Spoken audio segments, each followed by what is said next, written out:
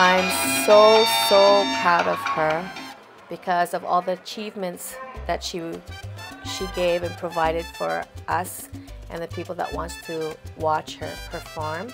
Because that's all she wants to do, is she wants people to see how good of a dancer she is, or she just wants to perform in front of everybody. And that makes her really, really special. She feels like a star. And that's what I think she is. She is a big star for me in my heart. First place with 295 points goes to Bria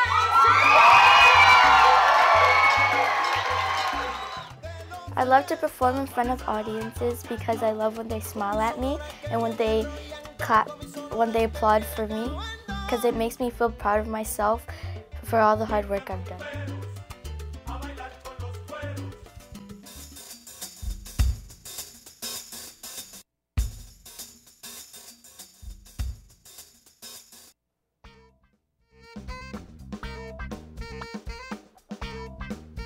Commercial's sick, huh? This commercial sucks. Think you could do better? Come study advertising at the Center for Creative Communications. That was impressive. I don't think she'll have any trouble winning a few competitions if you ask me. Keisha, have you ever gone salsa dancing? I haven't, but I'd love to. Have you been? No, I've never been. Why not? I don't know. You want to dance? Yes. Okay, let's go.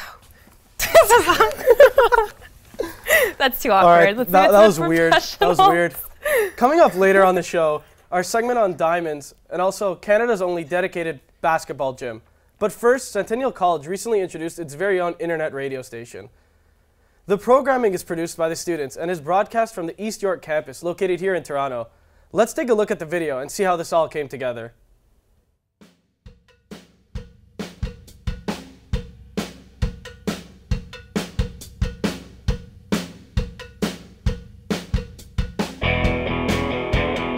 Hey gang, this is Brendan for the Journal. I'm standing outside Centennial College, where right now, radio waves are being broadcast. But not over the air, over the web. It's Centennial's brand new internet radio station.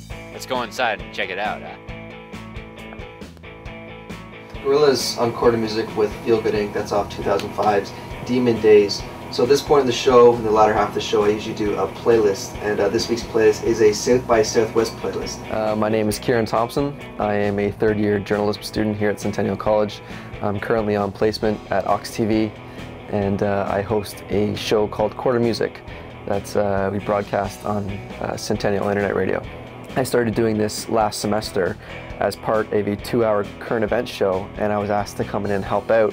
And so what I did was I came in with a 15-minute segment about music, and hence why I called it Quarter Music.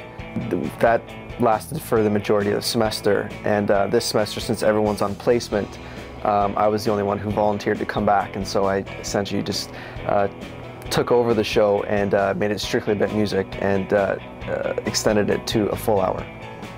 They're on of 3 Grammy wins for Only by the Night. Kings of Leon will hit the road this summer for a full North American tour. This effort began about, I guess, about a year ago with a student in the Broadcasting and Film program suggesting to our dean, Nate Horowitz, that Centennial College have an internet radio station. We wanted to give the students a new opportunity, an opportunity to get involved in radio, not just as radio listeners, but to give volunteer opportunities for students to actually produce radio. Our aim is to encourage students to volunteer, not just from the Center for Creative Communications, but from elsewhere in the college as well. And if we get to the point where we can actually do a public affairs show weekly on a regular basis, so we have a program which is about Centennial College, and that would be further encouragement for students college-wide, especially the other campuses, to listen and to become involved. It's a good opportunity for students to find out if they have an interest in radio and to try their hand at it. And if they do like it, it's a great opportunity to practice and build some portfolio work. There you have it. Radio is still a valid form of information and entertainment. If you want to check out Kieran's show, you can go to this website. It's ondemand.centennialcollege.ca. You can listen live every Friday at 5 o'clock. Also, if you're a Centennial College student and you think you might want your own radio show, just send Ted Fairhurst an email. You can find his email on the website. So that's it for now. I'm Brendan Hain. Back to you guys in the studio.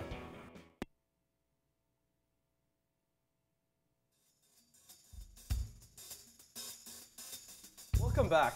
As the saying goes, diamonds are a girl's best friend. Colin, don't be so biased, although I wouldn't mind a diamond ring.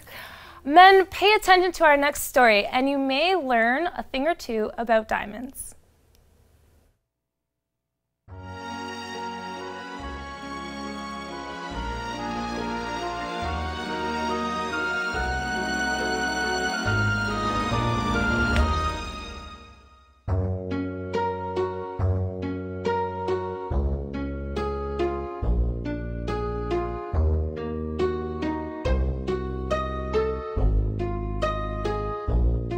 Until the 15th century, only kings wore diamonds to symbolize their courage and power.